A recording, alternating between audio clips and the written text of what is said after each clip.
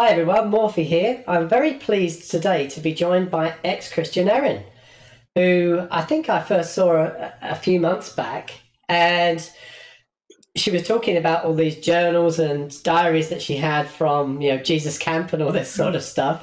And I thought that would be right up Seth Andrews' sort of wheelhouse. So I did a tweet where I replied to Erin and put a Seth Andrews TTA in it. And you ended up on Seth Andrews, didn't you, after that? Yep. Yeah. So I think I had to prompt him a second time because there was a while went by when he said he was going to talk to you, and then he didn't, and I prompted him a second time. We got talking on the DMs right away, but then I ended up moving to a different house, and so I had to put a postponement on it, and then we had both I just not talked about it a bit, but then your second prompting got us back on. Okay, yeah, let's reschedule this. Yeah, but you or why I got on Seth Andrews' show. Yeah, no, it was a really good episode. I listened to Seth religiously, shall we say. And so, I listened to that one day, started it on the way to work and finished it on the way back. And it was a good talk. And you've been on with Neil, 604 Atheist, as well, and a few others. Is that right? Yeah, I think those were my two interviews so far, and then I was a part of the Friendly Neighborhood Atheist had a round table discussion about death with dignity, and so I took part of that as well. Yeah, he's great, isn't he? I really like him. Right. Yeah, he's a great guy. I'll definitely love to work with him again. He came on here one day, and it was just a giggle fest. I'm afraid it's just like we both just set each other off, and I think the actual video we put out was about an hour and 20 minutes or an hour and a half, and it was just a lot of giggling. But we talked for about 2.5 hours, and I cut out an hour of giggling. It was good. We got on really well. So moving to some various talking points I've got here. The first one I picked up was something you said yesterday about apologia being a big influence in your deconversion. Can you talk a little bit about that? So I had mentioned to you before this that I didn't realize that I was a fundamentalist Christian, like growing up. I was just a Christian, and so when it came to the point where I realized that, we really did learn young Earth creationism, and I have excerpts from my journal that talk about the evil nature of evolution, like the evil that being taught evolution is part of Satan's plan, and I, even though I kind of somewhere else I love science and I had read about those things, I sort of kept those things in separate compartments in my mind for a long time. So somewhere along my research journey, I found Apologia's page, and I binge watched every episode that he had. And so for me, that took me out of that fundamentalist kind of state of the young earth creationism, and then I went into his other videos too, and he talks about the evidence, the evidence for the resurrection, all his counter apologetics. And I really do feel like he's probably one of the main sources that I had during my deconstruction. So I always want to give him tons of credit because I think his work is so thorough and so clear, and just so useful. Yeah. Yeah, it's always very well researched, I find. Yeah. And he's a fellow Canadian, so a couple of the things he said, just exactly. I was raised just a province over from where he was raised, so I find his content just very relatable too. Yeah. Yeah. Have you watched any Vice Rhino? He goes into evolution a lot. Yeah. Yeah, I've actually been spending more time on his channel lately. I hadn't watched a ton of his videos during my deconstruction, but now I'm kind of going back and revisiting his videos because I had been told by a lot of people that I should check his videos out. Yeah, Apologia and Vice Rhino go to the top of my watch list every time they release something. So that the other one that did, another Canadian, was Godless Cranium. I had him on a few days ago. Yeah. But he stopped producing for a while. I got out of the habit, so I'm gonna have to get back into the habit because we spoke about that. And I was saying about there's so many good Canadian atheist channels out there, including Neil, and even though it's a small channel, Lilith runs Veritas Voices, which I always listen to every week. Yeah, I've watched some of those as well. Yeah, and I just said, was it counterbalanced by the fact that Jordan Peterson's Canadian?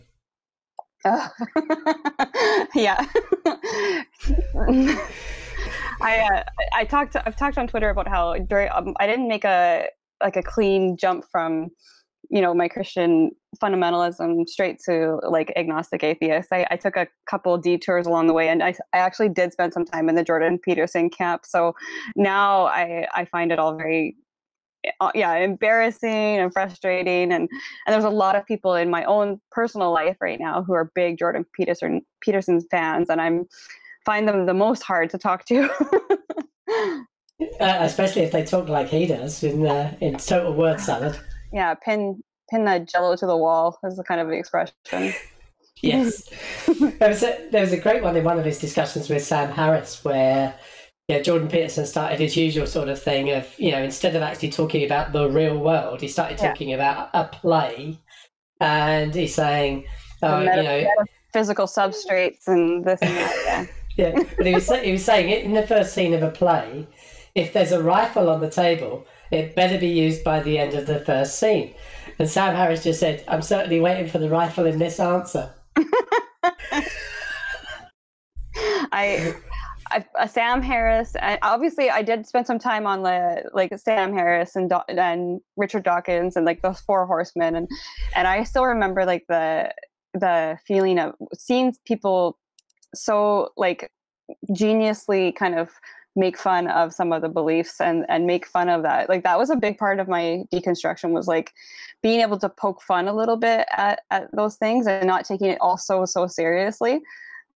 I love Sam Harris, so like I've always enjoyed his take on things, and he's funny. Yeah, but for me, he doesn't do enough religion now. In fact, he was saying that. I know a lot of people are kind of coming down on him now, but I guess I'm talking to his classic debates. Those were important during my deconstruction. Yeah, I don't know. I think Sam sometimes does things because he thinks they're right rather than worrying about how people are going to react to them. And it's questionable whether it was a good idea, for example, to have what's that guy on his podcast, the one who wrote the bell curve, name escapes me at the moment, but that it's a questionable decision, and he got a lot of flack for it. But at the end of the day, I think he doesn't worry too much about, it's not that he doesn't worry about the flack, he just does things because he thinks they're right, but then he does whinge a bit when people actually tackle him about it.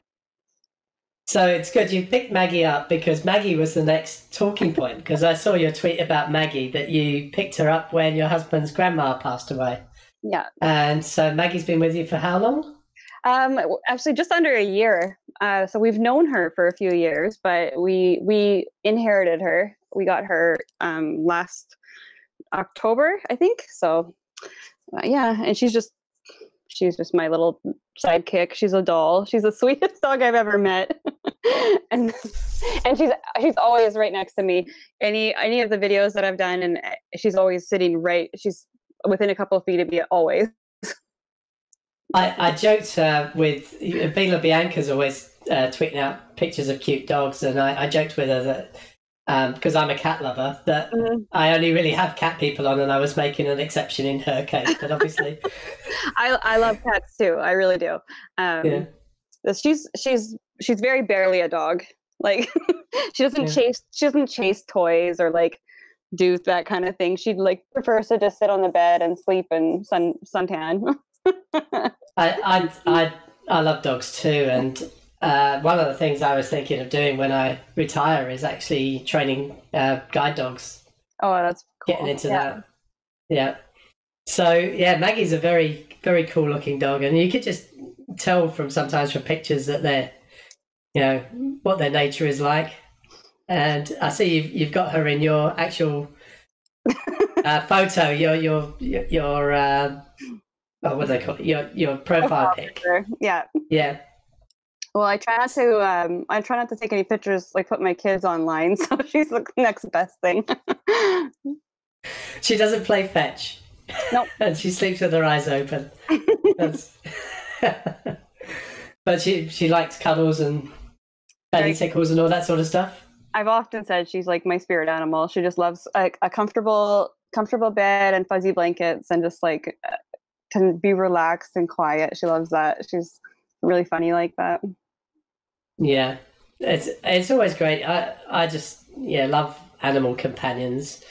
We've got one cat who's a bit like a dog. You know, you come to his name, you shout out his name, and he'll come running and sit on your lap and play. He actually gets hold of a ball and then he starts screaming, and you know when he's screaming, he wants somebody to come and play. It's funny. So the next thing I want to talk about, when I first saw you tweeting about all of these diaries and journals, I remember saying to you in a reply, are you some sort of hoarder? Some sort of what? Hoarder. Hoarder. Do you ever throw anything away? But you said it was actually your mum that kept all these journals and things, and you... Yeah, my mom's a bit of a hoarder. I'm not a hoarder, but I definitely have always kept like a box of sentimental things. So when I open the box, like I keep photos and I keep like concert tickets and like that, the things that are kind of important. And so I'd kept all these journals. I mean, I've got 3 of them. They span like probably about like 2.5 years, but probably my 2.5 most intense years in the faith, including like a year-long missions project that I was on. So there's lots of things in here. One of them is all the sermon notes I'd taken at camp for an entire summer, and I spent like all summer at camp. I would be a counselor for many weeks in a row, and then I went to a different camp. I worked at 2 camps all summer, and I took a lot of sermon notes, and those are interesting. And then the ones from when I was on my missions trip, it just shows, for me, looking back now, they show so much of the cult mentality, and that team in particular was really kind of an awful experience. So looking back through the notes on that, I'm kind of surprised that I spent another 10 or 12 years in the faith before I started to really question, because that should have knocked me out of it. So you said when we were messaging before this that you had a few good excerpts from... Well, I've been going through them, trying to find some of the best ones. And like some of them are kind of like almost painful to read, because there was obviously I was struggling a lot through some of these, but some of them are just hilarious to me. So like the one that I find probably the funniest was this the sermon notes from one of the camps I was at, and it talks about how evolution is evil, that it's just evil. Let me see if I can find a good one. So with the evolution is evil thing, because I often see them tweeting things about, if evolution is true, why should we care about anything, and blah, blah, blah, all sorts of stuff. But none of that invalidates it. No. If belief in evolution, accepting evolution, because it's a well-established scientific theory, actually means that you become, I don't know, a nihilist or a monster or genocidal maniac or something like that, then I'm sorry, that it's just an argument from consequences to say that makes evolution untrue. It's still true. Perhaps not in the Jordan Peterson sense of true, but yeah, it's still true as in concordant with facts. So to me, it's just not an argument at all. Yeah. Sorry, you said you found something. I found the one page about the evolution sermon that we had. So they talk about, obviously, man was created in the image of God.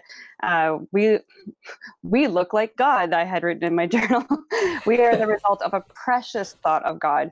People are God's finest creations. And then I have big underlined here is we are not coincidences or accidents. We are his beloved creation. So again, what you were just saying, that like if evolution is true, then our value goes down. Like we have no value. We have no worth in that way. And tons of claims here too, just like only God can make something alive. You are God's highest creation. That's something to be proud of. And then another, on the next page, it says the effects of believing in evolution, that man does not see God as a perfect creator, and that man does not see himself as the perfect image of God. And then there's a whole page here about how believing in evolution makes us insecure.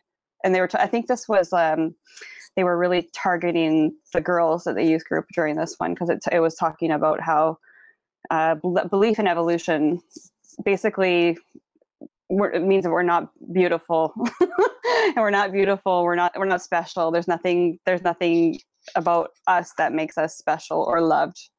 And I don't even remember this sermon, honestly, because I feel like it wasn't new to me.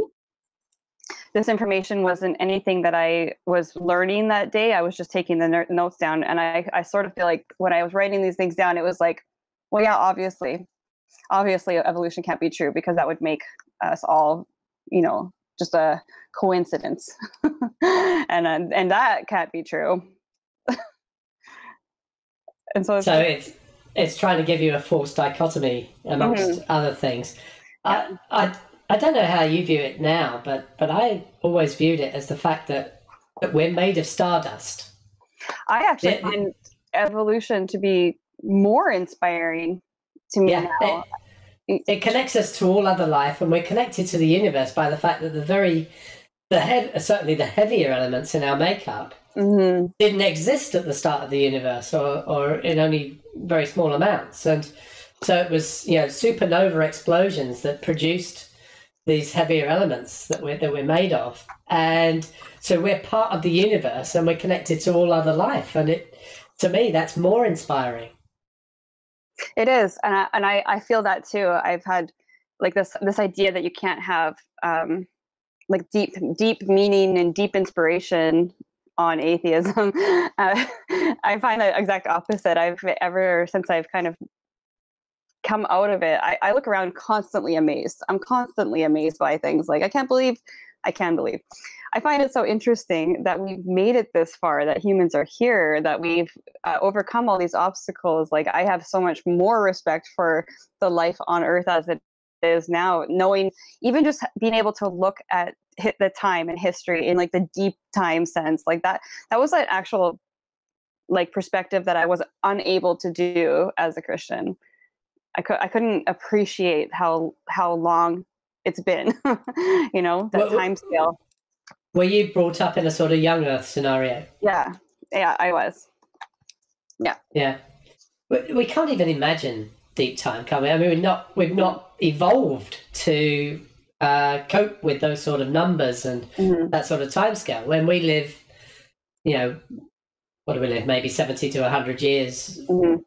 It's and of course historically it was far less than that. So you don't have to go back very far, 100, 150 years, but and lifetimes were halved.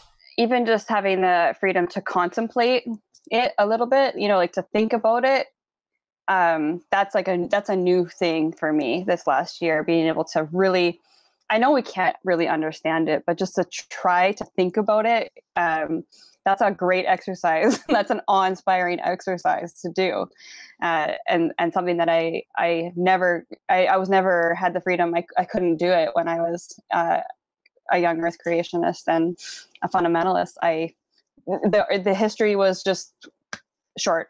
We've been here for like 6,000 years, and it's just been a steady downhill ever since. And so it's a really big shift in the way I actually see the world, and it's great. I enjoy it. I love thinking about the whole process. I think it's fascinating. I don't know how they managed to square the whole fallen world things, and things are getting worse, with looking at how people live now, certainly in Western democracies, compared to how people lived in the Middle Ages?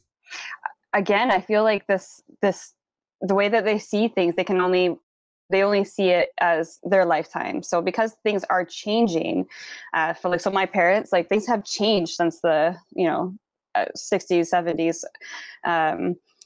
and whatever they kind of look at as new and changing, to them they kind of interpret it as a decline, because that's how the world works. Everything's in a steady decline. So all change is probably bad. All new things are probably bad.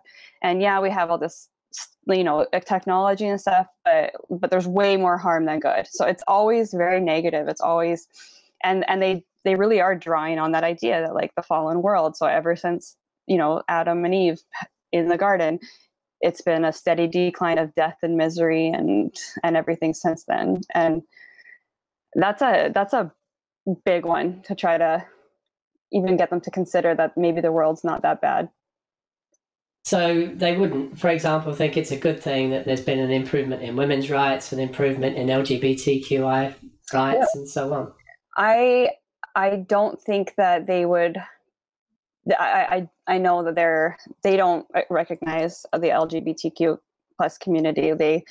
They believe that is part of the corruption of man, and that's been a tricky one, because even as a Christian, I was LGBTQ affirming, and I don't know how I squared that away, but I did. I didn't. I think I kind of just kept it at, like, that's not my place, and I think that I could see that by putting my foot down on anything, that was me not being loving to other people. So I squared it away somehow.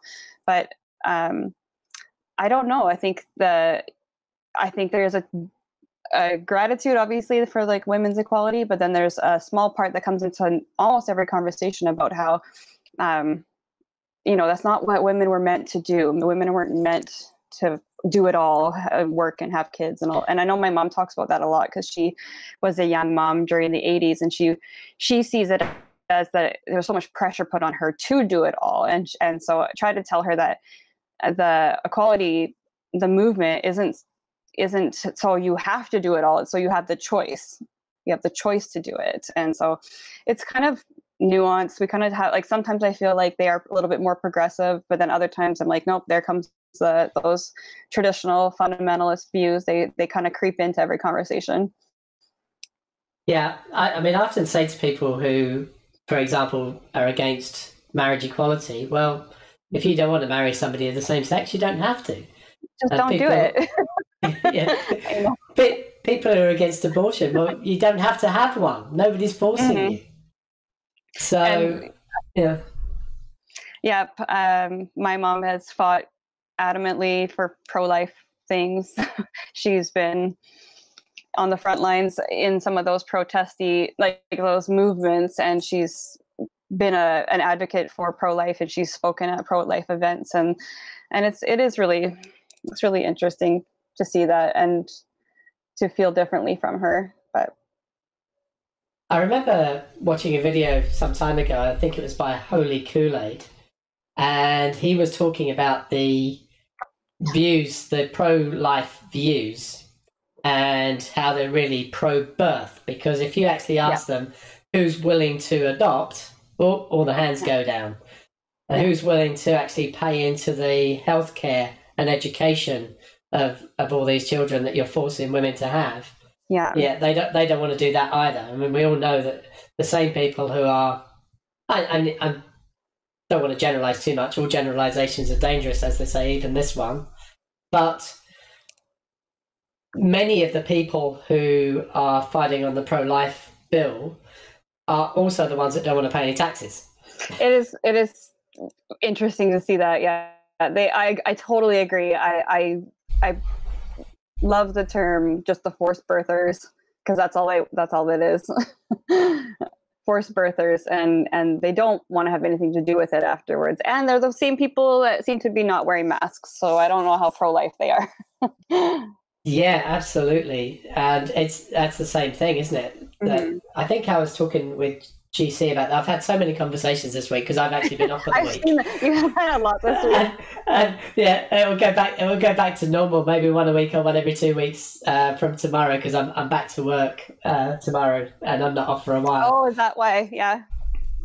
So I've been off this week, and I fed in a lot of people this week, and so I can't remember exactly which conversation this was in, but we're talking about people who were carrying out active shooter drills in school to try and help children survive in case of a maniac getting onto campus with an assault rifle, but they won't wear a mask. To me, that's completely inconsistent. Oh, it totally is. I don't know how to talk to that particular mindset. There's so many inconsistencies. There's so many contradictions in the way that they're thinking, but there's very little you can say, because they've also they buy fully into these ideas that that you can't trust the media and that you can't trust these people. So they'll turn around and call you brainwashed, or call you a sheep, or whatever term they want. But to try to get them to look in the mirror at the situation, it's almost impossible. I don't know how other people's conversations are going. Mine aren't going well. all I can do at this point is just do a plea for an emotional bargain, because I have an autoimmune disease, and so I'm like, if you are concerned about me and my health, will you please wear a mask for me? And that's about as far as I can get with those conversations. Yes. Of course. You did mention before we started recording that you're at risk. Yeah. I also consider myself to be reasonably at risk because, I'm old. I had an operation recently and so on. And I do have one or two little health issues.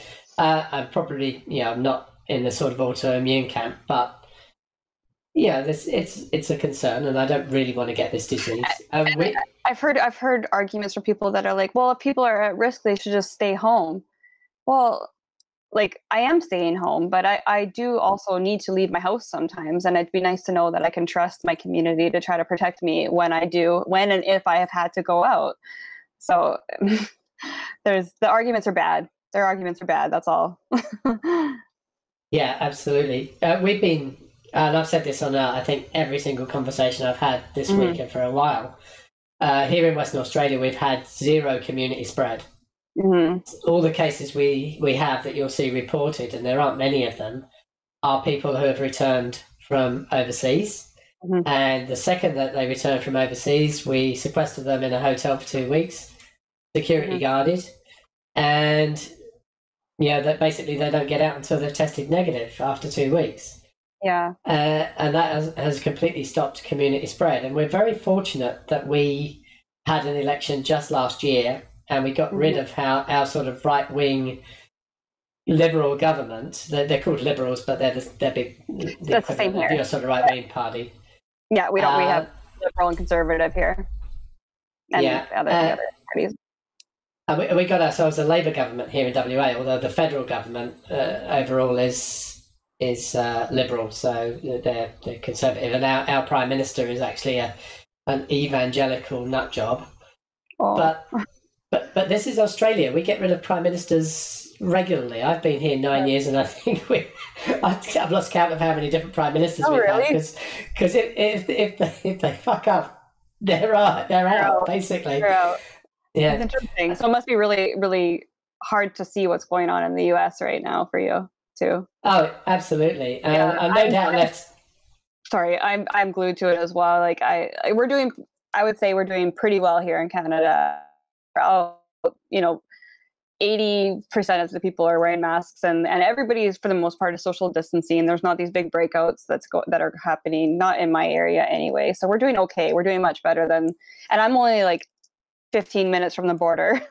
so it's interesting, but we're doing pretty well. And they're really pushing the masks and social distancing with the government. They're definitely fighting for people to do that, and then we've been compliant for the most part, and there's not a whole lot of people complaining about their personal freedoms and their rights or anything. It's a little different here.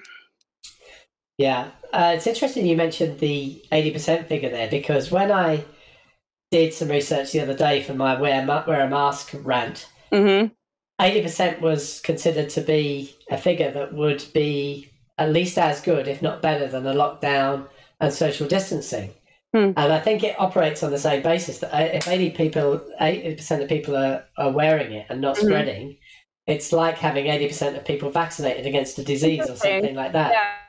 That I just pulled that number out of my head because I was just kind of noticing how many people, because I've been out a few times now. I stayed home for a long time, but I have been out now, and I wear a mask. My kids wear masks, and we have been out a few places now, and it seems like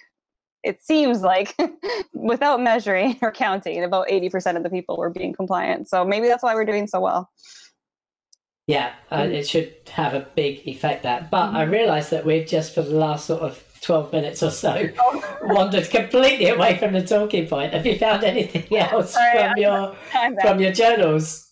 Oh, my journals. I have a lot.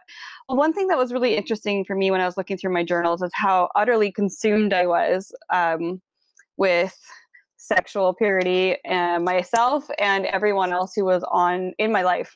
And especially when I was on that missions team, we had strict rules, no dating. And I would say about a third of my journal or more is me just completely like disheveled and upset because so-and-so, somebody from my team, was, I thought, maybe having a relationship or a secret relationship.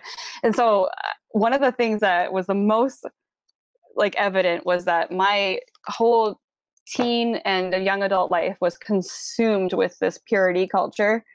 Purity culture, if you're aware, the abstinence only, and like don't date unless you're planning on kind of looking for a spouse and that sort of thing. And there was a lot of times that I used to write down my prayers a lot too, and there was a lot of prayers for intervention, for for God to take hold of the minds of everybody, because they were all being deceived.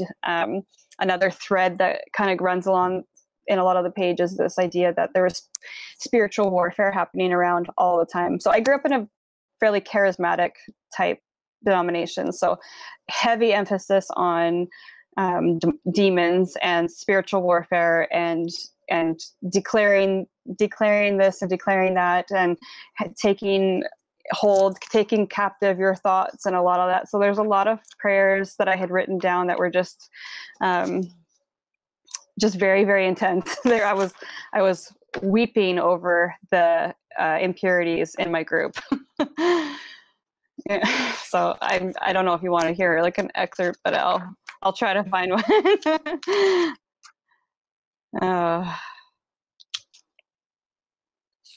A lot of them were just concerns that, especially my female friends, were gonna do something that they were gonna regret for the rest of their lives, and that was definitely like that extreme viewpoint thing that was evident throughout there was only ever two options. You're either gonna be 100% pure, or you're probably gonna have a regret that you're gonna live with for every day the rest of your life. Everything was always very extreme. So I can see that in all of my journal entries, that I'm either praising and like completely over the top in love with Jesus and thrilled about everything, or I'm in absolute misery. Like there was just very little balance. I don't know if I can actually find anything worth reading. There's actually one of your tweets that goes along this line. Yeah. And it says the very idea that a person needs a relationship with Jesus, which you've got in quote marks, in order to be whole, has the potential to set up unrealistic expectations in real life relationships. And then you said underneath, you complete you.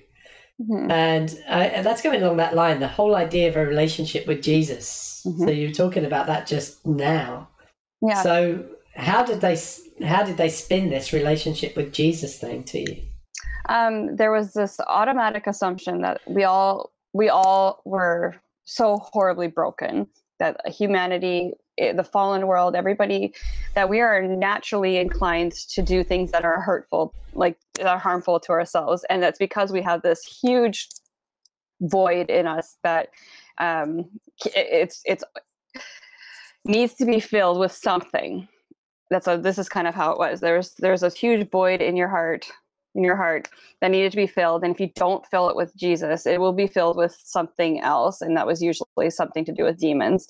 And so the only way that you could be whole, as in not having this huge void in yourself, was to be completely in love with Jesus. So the relationship thing, they really pressed this idea that you needed to have this very personal relationship with Jesus, which was lots and lots of prayer, lots of meditation.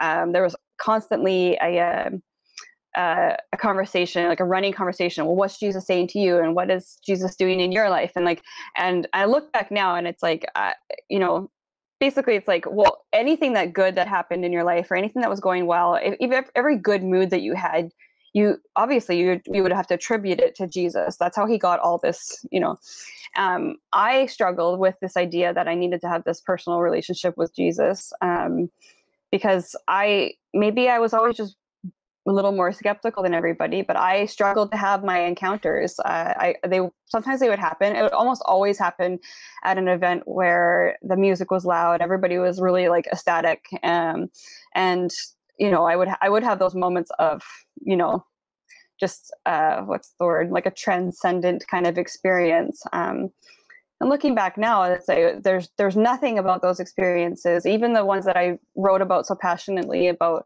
my deep affection for Jesus. There's nothing about those experiences that are any different than a concert that I went to last year, and I was singing along, and I was crying because I loved the music so much, and so I think it was really just this chasing after those moments of like a dopamine rush and those sort of a thing. But they really did push it that if you're not having those experiences often, if not daily, then you don't have that personal relationship, and then you're basically broken. Like you're not. So it was really interesting to kind of come out of that and realize that like I'm fine without having to chase after these kind of ambiguous kind of weird moments that I was supposed to attribute to Jesus later on. I'm not broken, and I don't need to have those experiences to be myself and to be a good person, to be a person who can have good relationships with people. Sorry, I'm talking a lot, but and then I think I've seen a lot with my own life and with other people that when you have that idea from the beginning that you aren't a whole person, and then couple that with the idea of like biblical marriage, and that two become one, and like you guys are this, like the epitome of God's creation is when there's like a man and a woman, specifically only a man and a woman, get together and experience that unity. And it was honestly preached as like the union between a husband and a wife, was that experience of unity was likened to like the experience of the Trinity, or like heaven, a heavenly experience. So there was a lot of chasing after this marriage type relationship, and I think I've seen a lot of people, and including myself, struggle at times, because the reality is when you're in a relationship with another human being, like things are not always perfect. Like you can grate on each other, and you can irritate each other, and you can let each other down, and you can make mistakes. You can so I think there was this kind of learned neediness that is taught at the church, that you need that partner to be okay, and it's maps on completely to codependency, which is an interesting. I've seen a lot of things that map onto other things that we know now aren't healthy. Yeah, you've thrown up a few things there. I know. Actually, I can talk forever. Yeah, no, it's fine. It's much easier than me having to come up with the actual talking points. I'd much rather I just stay quiet, and my guests are much more interesting than I am in most of the talking. And so one thing that came up there was the one man and one woman thing. And have you ever seen that sort of meme about all the different types of marriage in the Bible. Yes, yeah, totally. Yeah, one man and 300 concubines, and all this sort of 700, stuff. whatever it is, 700 concubines, 300 wives. Yeah, and those things are just like literally we read them in church, but I don't remember anybody ever like saying like, this is not biblical. Like, this is biblical marriage. This isn't what we're teaching as biblical marriage. And I would say that the running apologetic for that was just, it was a different time. It was a different time. And that I've even heard it being like, well, all the men, this is kind of, I've heard from Mormonism as well. It's like a lot of the men died because of war. So there was a lot of, they needed, anyway, the answers just aren't good. That itself throws up lots of things. The whole apologetic of it's a different time. Mm-hmm. So why did God write his scripture for one tiny little part of the Middle East at a particular moment in history? And why is so much of that now really not relevant to today? Shouldn't it have been a message for all time, for all people? Yeah. That was a big question that came up for me during my deconstruction. I was like, why doesn't God have some sort of, renewal system that he does every time a culture moves to a different continent or has a different language? Like, why did he choose to speak to this small community on a tiny little strip of land in a language that he knew would be a dead language or, or languages that die? And then that just leads to other questions too. Like, why, if his word was so important, then why are there translation errors? Why doesn't, and yeah, the questions just continue to roll. Yeah, because I've seen the different times thing used for things like slavery as well. Yeah. Well, I'm sorry if, so there was a time in the past when slavery was okay. Yeah. And then there's things like, Adam and Eve, they had 3 sons. So how did they propagate the species? So incest was okay back then? Yeah. Different times. It seems that different times is a hand wave to get rid of, to get away from all sorts of things. The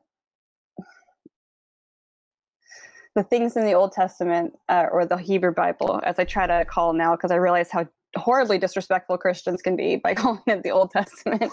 That was a big kind of starting point in my deconstruction, was kind of trying to, because I think a lot of people I've met now that have this experience, that like I sort of first started to try to make sense of my particular denomination that I had grown up in, that was the Pentecostal. And so I was trying to get, what was like the first Christianity? And then I kind of went, to understand the early Christians, I should really have a better idea of the Old Testament and the Hebrew Bible. And when I was reading through the Old Testament again, I read it before, some of the things that happened in there they actually like made me cry. Like if this was true, this was just so horrible. Like the Jephthah's daughter, or like the Lot and his daughters. And there's a few things there that I'm just like, why we never talked about that in church growing up. Like, we didn't talk about that. That was a oversight. Like, let's talk about how great David was, or how, Joseph and the colorful coat and stuff. Like, that was what we learned about. I can't imagine teaching the actual stories to kids. But Seth Andrews did a whole episode where he did biblical stories, sort of Christian reading for kids. And he's told all the stories about the was it 200 foreskins as a dowry and all this sort of stuff. Yes. Coming back again, something else you reminded me about with the relationship thing.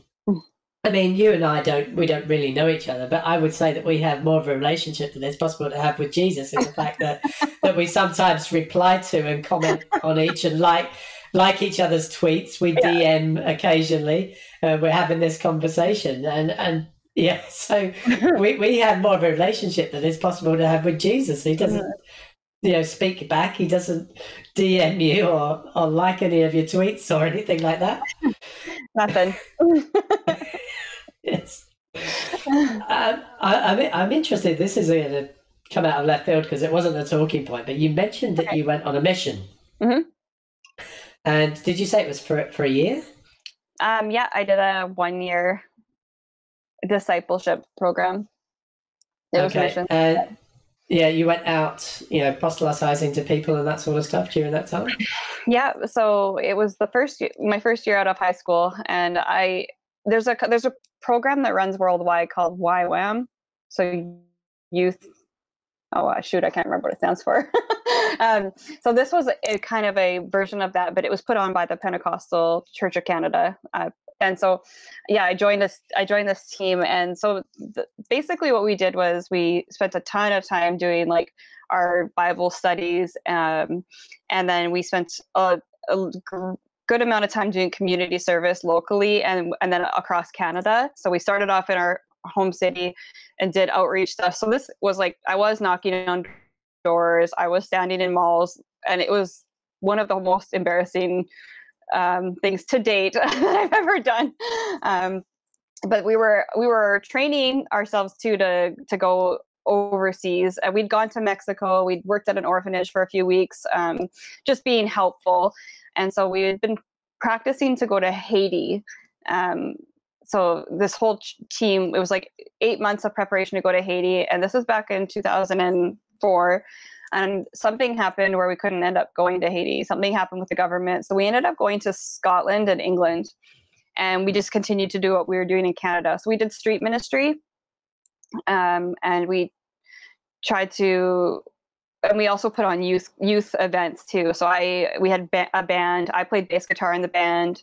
We did music. We did speaking. So we all had to do like preaching, and all of us had to take turns doing preaching. So it was a very intense year. It was really hard. It was fun at some points. I loved being on the band. That part was fun. And it was really eye-opening for me too, especially just going to another culture like Scotland and England. It's not that different from us, but I think they are more secular. So doing a lot of street ministry and running into people who just didn't care. I remember feeling like, because we had this push that everything had to be intense all the time. Intense. You have to be on fire. You have to do this. And we would go share our testimonies and do our speaking, and people would be like, well, that's cool.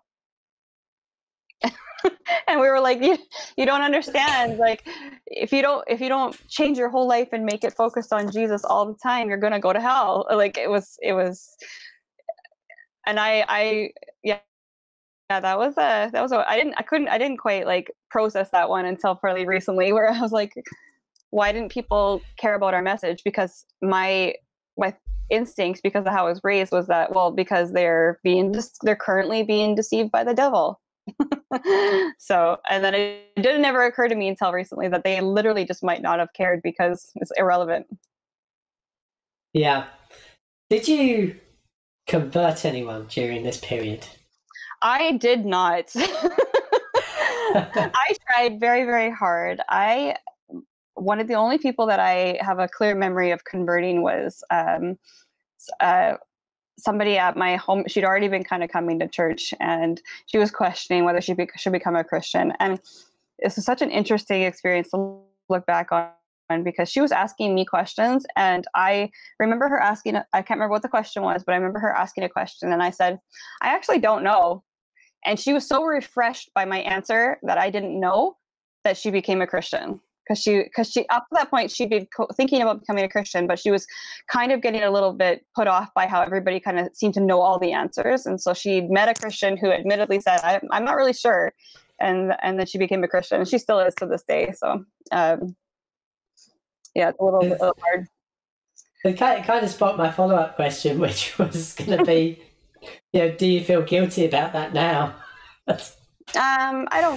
If I had more people that I had directly influenced, I might feel guilty about it. But No, I still know her, and I think she's like her values are she's such like a humanist already at heart that I don't see her going out and doing anything that I would, you know, feel bad about. I think she's just a happy person, and she goes to church now, and so it doesn't really bother me that much. But Yeah, that's an interesting point that you bring up there, actually. It just struck me just then.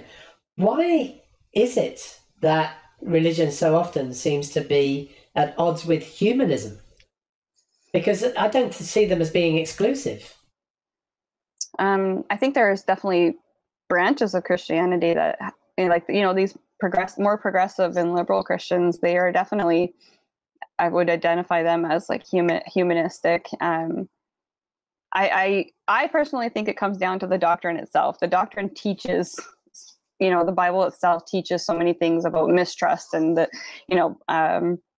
mistrusting other people and not giving people the benefit of the doubt and not letting people just go on there's such a push that to judge other people, even though I know they says not to judge, but there's so much judgment, especially like in the New Testament, and there's so much criticism. If you read Paul's letter, like he comes down hard on everybody. And so I think it's just kind of sinister, kind of written into the words. If you see it, you can see it, but it's relabeled as love, I would say. It's kind of like, so as a Christian, they think that the most loving thing you can do is to warn your fellow neighbor that they're going to go to hell. And like, that to me is not at all what love is. So I'm not sure why they can kind of separate those two things, because they do love their family members and they do love people, but when it comes to like what godly love is, it's not the same thing. Okay. So another one of your tweets, and I really do like your tweets. I didn't have to look very far down your tweets to actually find lots and lots of really good ones. Whereas if you looked at mine, lots of them would be junk, and there'd be an occasional good one in there.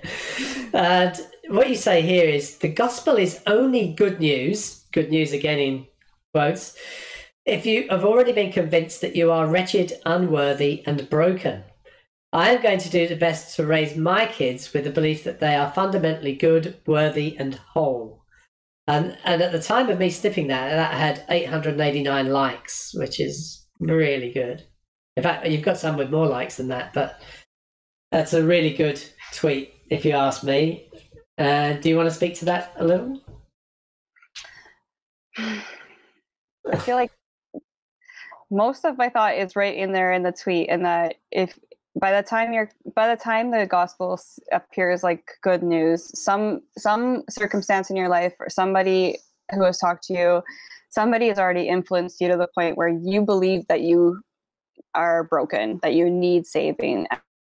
And that can speak to almost any situation. When you hear people's testimony, for some reason or another, they have become convinced that they are broken.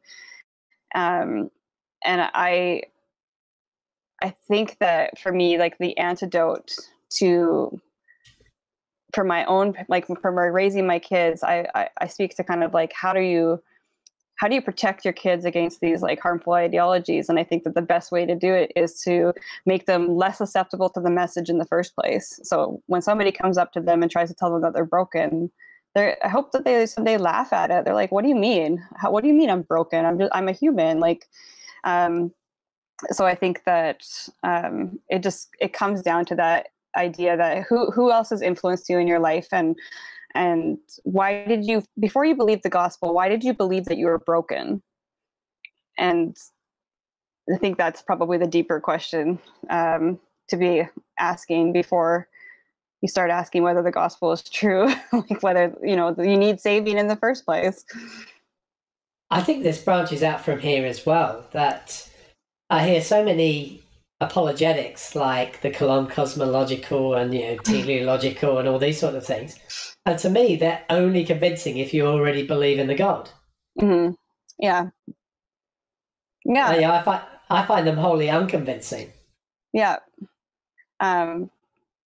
Yeah, definitely. It's like the that going into it, if you didn't already go into it thinking that we're special, like, or that, you know, like that there's some spark in humans, like if I mean, I'm trying to do my best raising my kids, but like my kids, I try to teach them, like, animals, even Maggie, like Maggie is like a being, and she has emotions, and she thinks about things, like, you know, she obviously has something going on in there because she's very deeply attached to us, and she doesn't like certain things, and like, so right from the beginning, just think the presuppositions that we have going into it, I think, make you susceptible to ideas that, like, we are so special and yet also broken.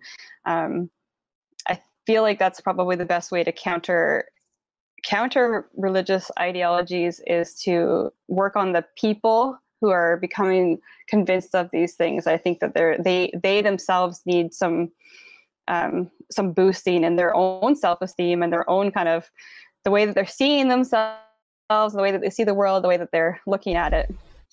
Does that make sense? Yeah, it's funny. Every time you speak to a tweet that I'm reading out, you seem to be leading on to the next tweet that I've got on the list, yeah, which is really good. It's like we've rehearsed. I'm very consistent with my thoughts, I guess. Because the next one is, you can become a Christian on a knee-jerk reaction and everyone celebrates. You need no good reason to convert. But when you leave, the same people will now expect you to have expertise in philosophy, history, biology, psychology, archaeology, anthropology, etc. That's got 1.3k likes. That's an excellent tweet. And yeah, it's interesting because how often do you see theists of all stripes who have virtually nothing in common other than the fact they think there's a God, all backing each other up on Twitter and Facebook and things like that? Oh yeah, definitely, often. Yeah, I feel like that tweet really does sum up Twitter. the theist and non-theist or atheist agnostic conversation. It's like, I don't know how many hundreds of testimonies I heard, and they could be anything. Like, it doesn't matter. You could become a Christian because you found a coin that, I don't know, on the ground. Like, it literally doesn't even matter. It does not matter, the testimony, why they become a Christian, and everybody congratulates the person and welcome them into the fold.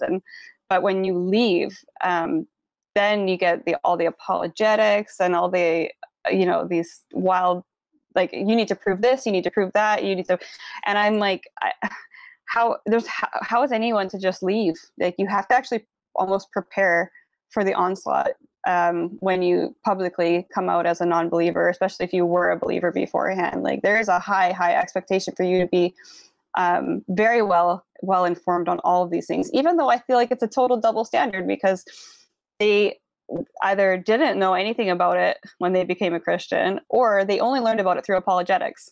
And even there, they're not getting good information, in my opinion. No, that's absolutely true. I'm always appalled by how little many, let's just stick with Christians, actually know about their own religion and how it was put together. And this is even, you know, priests, you know, vicars, school chaplains of people that I've come across a lot. And they seem to have no idea at all about all the scribal errors, the Council of Nicaea, any of this stuff. They have no idea. And even going back further, how it actually evolved from Judaism, which itself evolved from Zoroastrianism and everybody else that conquered the Middle East. Yeah. No, it's not even on their radar to consider these things. Like, it's absolutely not. The only kind of historical thing that was ever put forth in my upbringing was like, we need to be like the first church, and they're basing that on just the New Testament scriptures. It's like, it was never discussed like, oh, are we sure that these scriptures actually go back to the first church? So they had this idea that the first church would look like this, and And so imagine my surprise when I started going into the like New Testament studies and the history of it and like what early Christianity looked like. Just the fact that they didn't have an agreement from the very beginning blew my mind in the beginning of my deconstruction. And I can't imagine going to like my pastor of my church now, like my former pastor, and asking him like, what did he think about the, you know, the variations between the different early Christian sects, between the Docetists and this and that, you know, like he had no idea. But I do now because I needed to leave. It's a double, Yes. a double standard. But that leads me on to something else, another one of your tweets. It says, when I left Christianity, I didn't make a clean break from magical thinking. At some point, I also believed in law of attraction, astrology, astral projection, chakras and vibrational healing, homeopathy, ancient aliens. Atheism does not equal skepticism. Yep. Have you recovered from those things now? Pardon me? Have you recovered from those things now? I think so. Yeah, I have a Scorpio tattoo on my finger. Oh no! I at one point was convinced that I was an alien because I realized what the thought process was there that was not working for me, was that I you know, you told so often that especially as a Christian, I can mostly only speak to Christianity because that's what I was. They're told like we have the truth. And so when I started to realize that there was things wrong with Christianity, I still kind of had this assumption that, well, then there's got to be something else that is true. And so I spent a ton of time going down these different ideas that maybe they could explain. And like Christianity also, like apologetics is what best explains this, whatever. So when I realized pretty clearly that like their explanations really don't explain it the best. So what else explains it the best? And I kind of went down these different things, trying to, I think, also kind of keep myself tied to some sort of superstitious kind of belief, because at that part it was hard to let go of that. Like I having the idea that I had some sort of control over something bigger. So the law of attraction was really attractive to me. and then I realized later on that the law of attraction is quite literally the same ideology as the word of faith people who are speaking their, you know, the faith healing. And so that was, you know, it came out of that. And then it was kind of all at the same time though. I still don't think I would have identified as an atheist at that point. I think I still would have identified as a Christian when I was going through these things. But everything, it kind of felt like my world was open to look at everything. If I'm questioning, I might as well look at it all. And there's just a few ideas that really grabbed a hold of me for a little bit. But it didn't last very long, because obviously when you're starting to look up different counter apologetics and atheism and humanism, somewhere in there, they do start to kind of teach you also that it's not just atheism, it's also skepticism is how you're going to weed out the falsehoods. And so it really was kind of getting used to that kind of thought process. And then it was pretty easy for me to say, like, you know, well, these things have just as much proof as religions. So they might be true, but there's no good reason to believe them either. So and then I was free. I was free from all that. There's a couple of things actually thrown up there. First of all, I'm not absolutely sure what astral projection is. Okay, so okay, astral projection and lucid dreaming were two things that I got into big when I was in the law of attraction. So lucid dreaming is something that I actually can do, and I've always been able to do it somewhat. It's basically when you're conscious sleeping. So it's like there's this in-between state when you're falling asleep. You can kind of some people can get control of it. I've sort of done it a few times. It's basically when you're aware that you're sleeping. And it's a really cool kind of experience because, you know, you're in the dream world, but you're aware. So you can kind of do stuff that you can't do in real life. And so the temptation there is to think that it's real, but it's not. You're still dreaming, but you do have some awareness that you're dreaming. So you can kind of play out this kind of video game kind of reality. And then astral projection is similar. It's more of you're thinking, you're focusing when you're meditating, and you're able to kind of almost throw your consciousness outward. And I've had that experience as well. It's really just a certain brain state when you're really deep into meditation, and you can really, really picture yourself being somewhere else. That's really all I've come to believe that it is.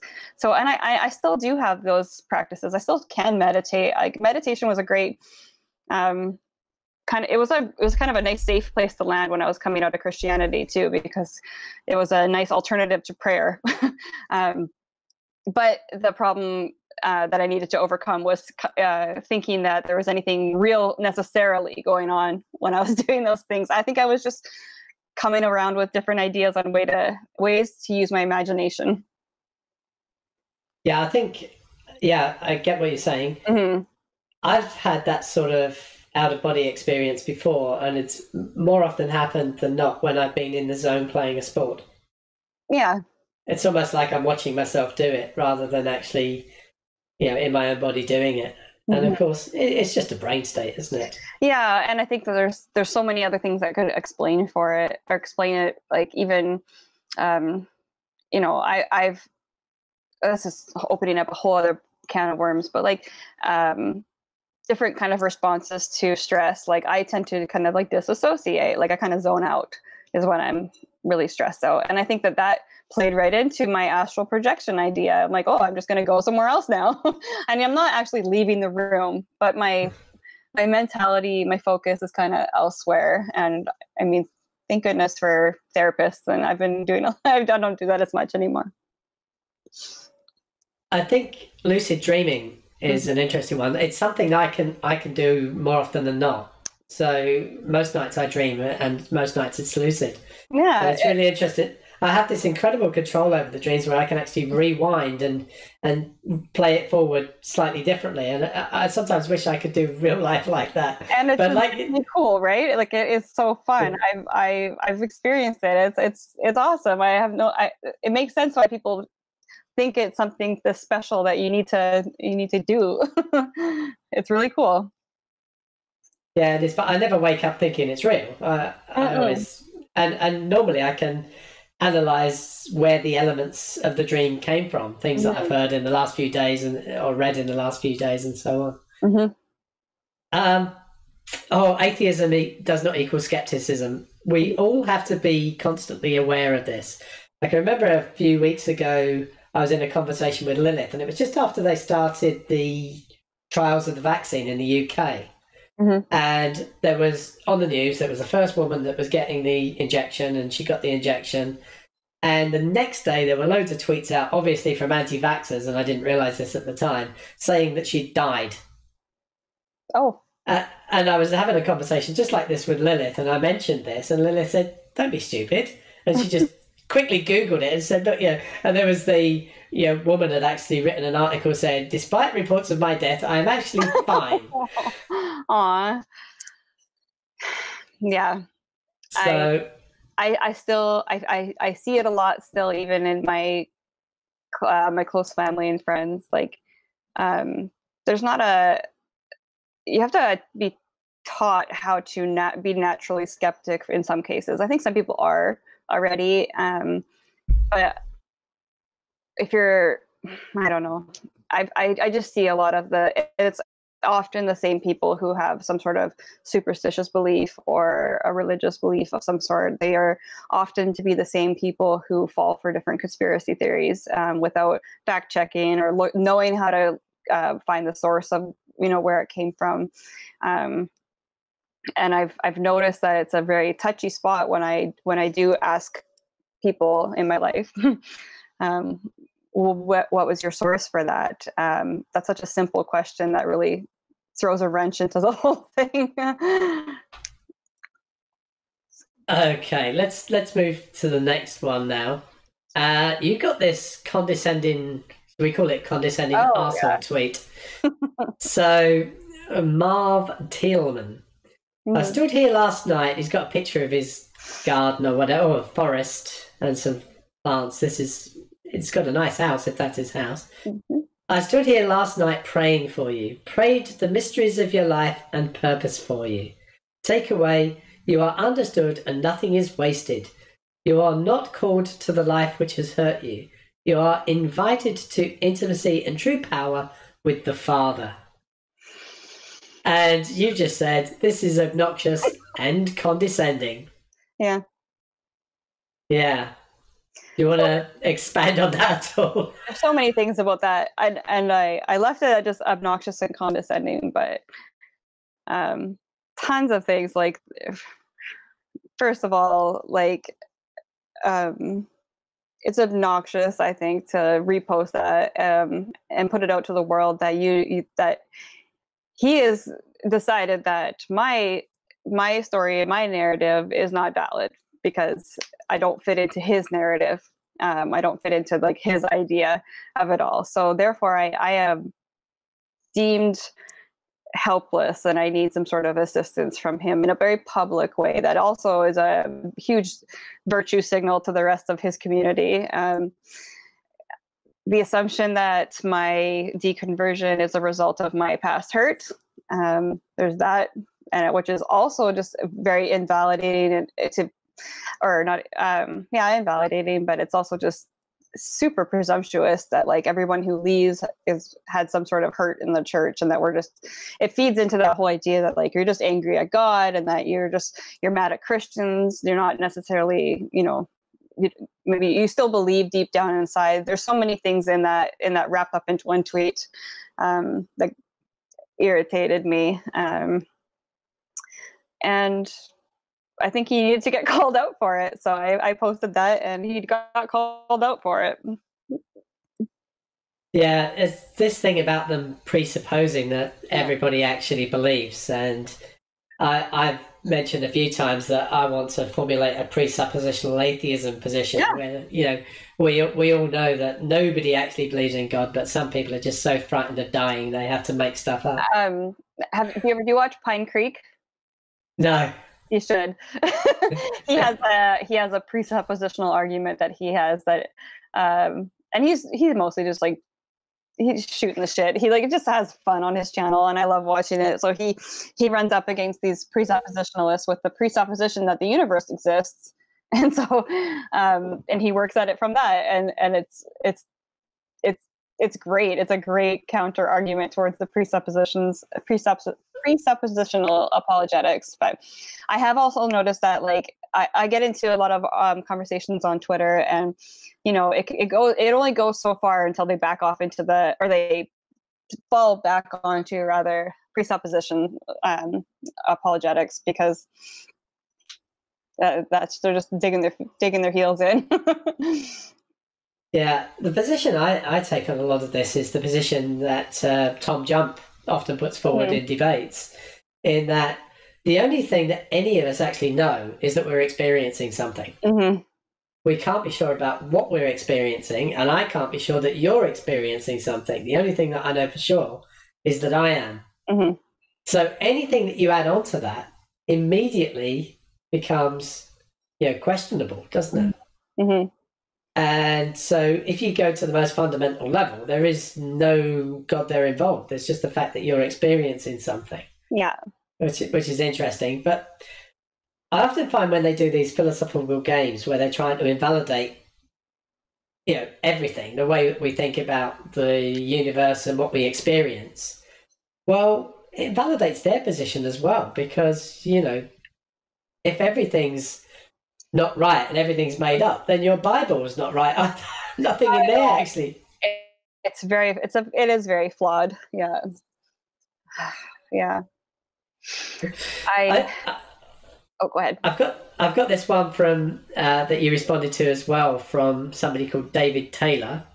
Not a common name at all. He says, I truly respect your journey. You just haven't traveled far enough to doubt that you doubt. Interesting. Does it mean anything to you that you're not respecting others' journeys and that you are causing others to fall away too? Are you willing to take on that kind of responsibility? What if all atheists and agnostics are wrong? I don't see how we can be. We just don't think there's enough evidence for God out there. And that actually is pretty true. But anyway, it's not the assertion that there is no God. Yeah, of course, we could be wrong about that. Mm-hmm. Will you be okay with spending eternity in hell, whatever that means? You said, when I read comments like this, all I see is fear. I hear, if other people can lose their faith, that means I could too. That's a great tweet. What do you think about what he said there? I don't worry about it. I don't worry about leading people astray, because I've always believed, even during the peak of my deconstruction, is that if it's true, it can be scrutinized and it will still be true. So I think that any amount of questions that you bring up you should look into them. And obviously I have come to the point where I'm convinced that it's not true. So I do have a bit of a purpose that I would like to disabuse people of this harmful belief, if you will. So I have a bit of a mission there as well. And I honestly, when it talks about hell, I have got there's a whole bunch of things that I feel about that whole idea too. And if it was real, then I will go there knowing that I went there in a place of complete authenticity and honesty, that I was just searching for the truth and he didn't provide enough evidence for me. Yeah. There's a brilliant quote from Jimmy Snow where he tells people who have deconverted, shut up for 3 years. I don't know if you've heard that one. That's actually been an interesting one for me. Sorry, go ahead. Yeah. I'll tell you my response.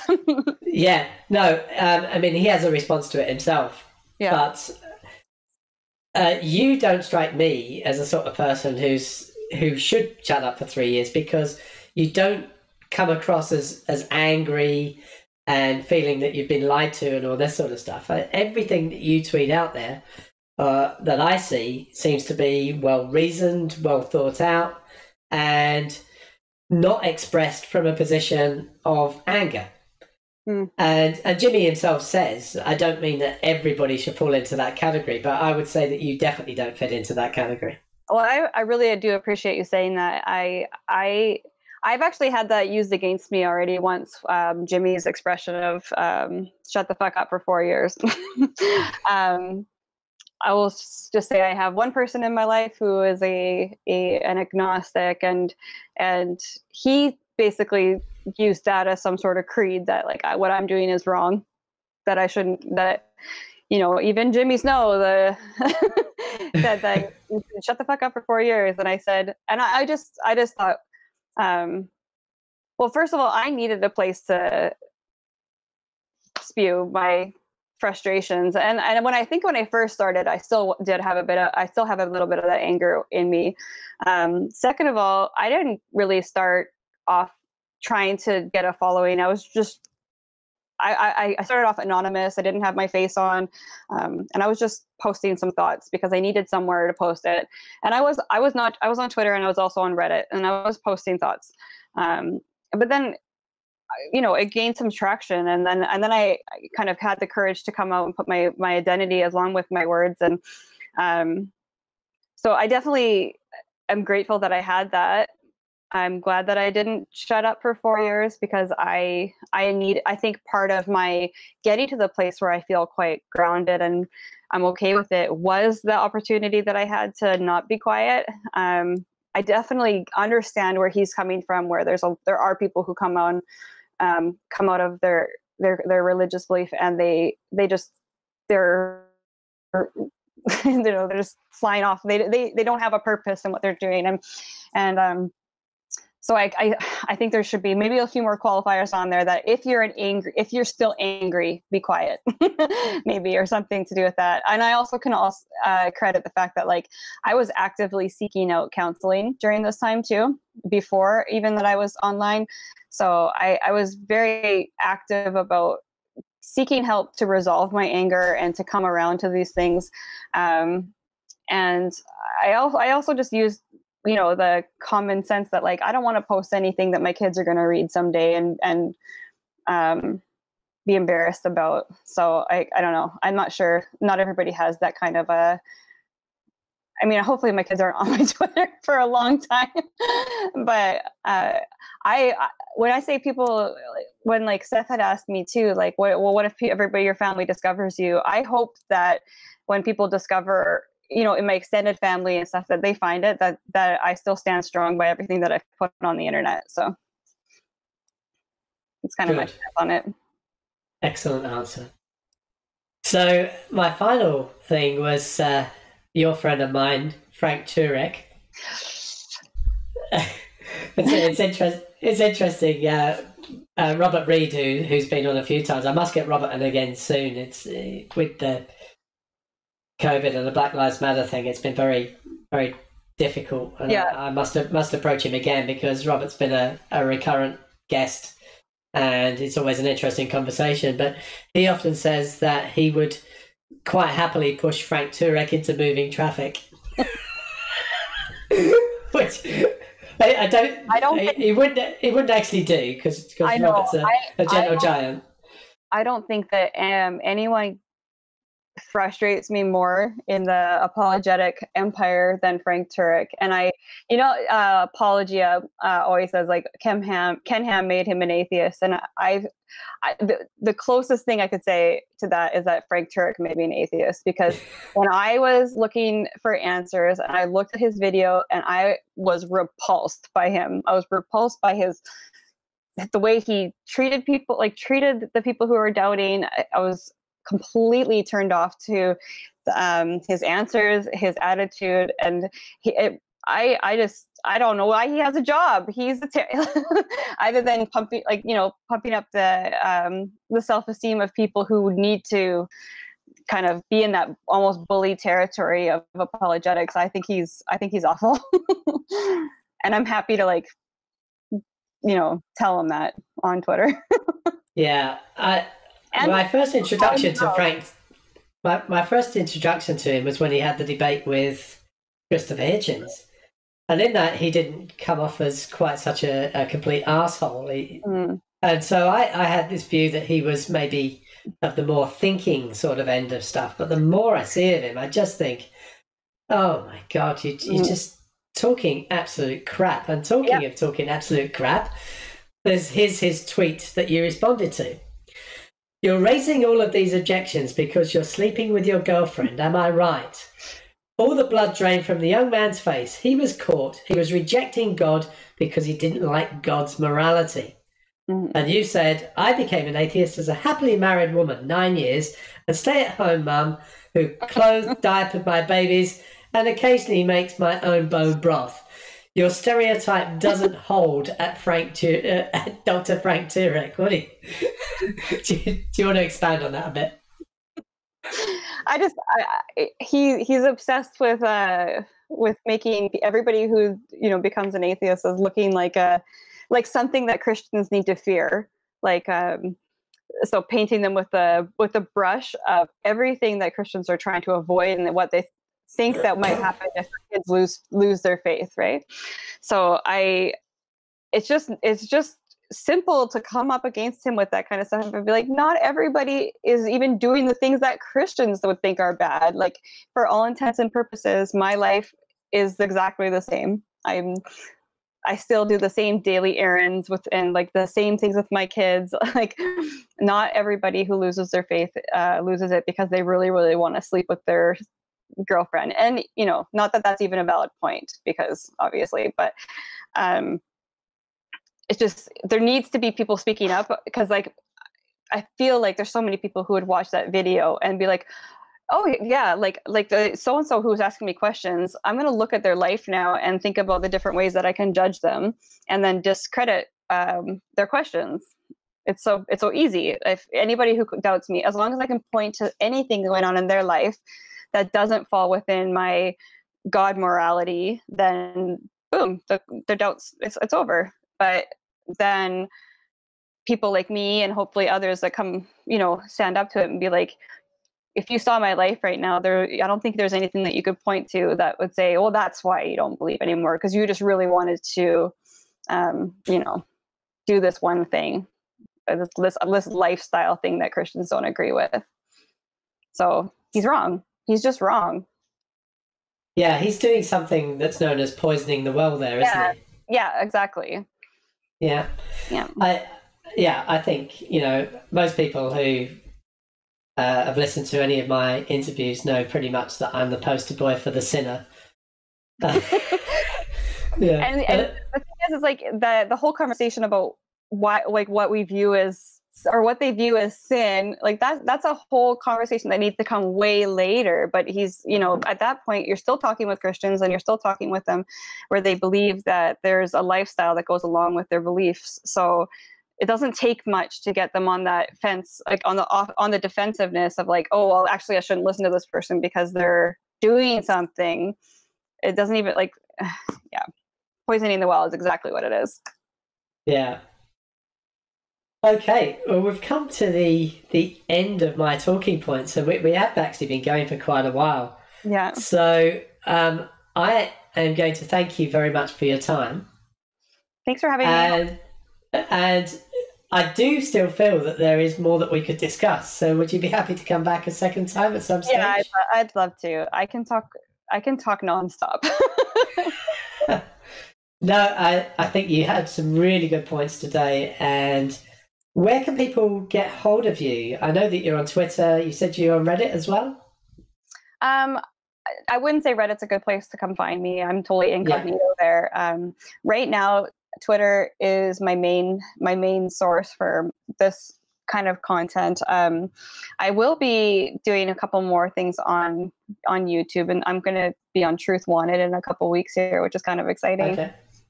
But pretty much, Truth Wanted, is that with Dan? Yeah.